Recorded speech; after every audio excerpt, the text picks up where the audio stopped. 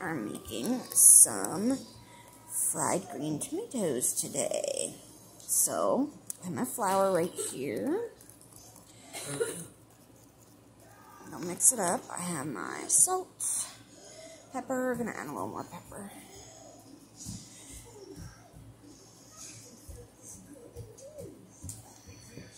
Put a little bit of meat tenderizer and a tiny bit of garlic salt, just a little bit of each, except for the salt and the pepper. We put a little extra of that in there.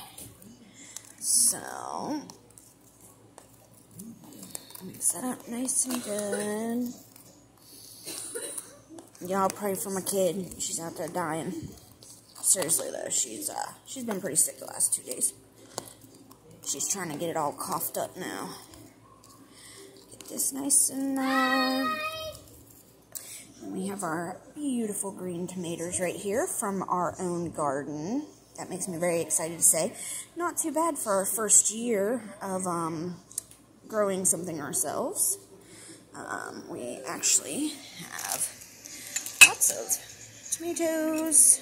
Ooh, that one needs to go. That one's got a dent. Pears. And, yeah, some tomatoes. Not too bad. This guy's gonna have to go probably here soon if we don't find something to do with him pretty quick.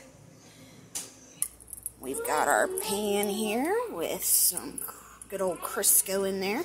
Don't make fun of my egg pan. This is, this thing has got us through many, many dippy eggs. So, we're gonna take one of these. A little fork here. Look at these knives and forks I found at Walmart. Look at that. Is that not the coolest thing ever? I don't know where my fork is, though. But I have a fork, a spoon, knife. Okay, so let's go ahead and get lots of flour on there. Alright, so get it nice and coated here as much as you possibly can. And then plop her in.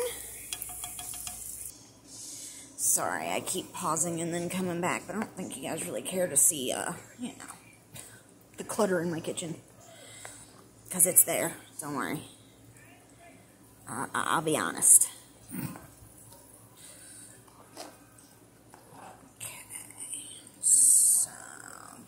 Little coating.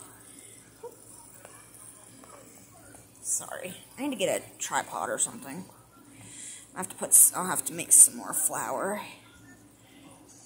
But I didn't want to get a big huge bowl because I didn't know how many I was going to make exactly. This is actually I think it's my second time making fried green tomatoes.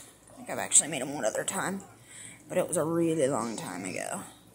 But now that I'm going to be growing my own tomatoes, why not, right? I don't want too much on there either, but I want a good little coating. Can I get the other side? Yeah, I already got the other side. Okay. Here, let's get that. Now, I do have a question for you guys who have made these a lot. Should I be putting them underwater first to, so a little bit more flour sticks to them, or no? You guys let me know in the comments.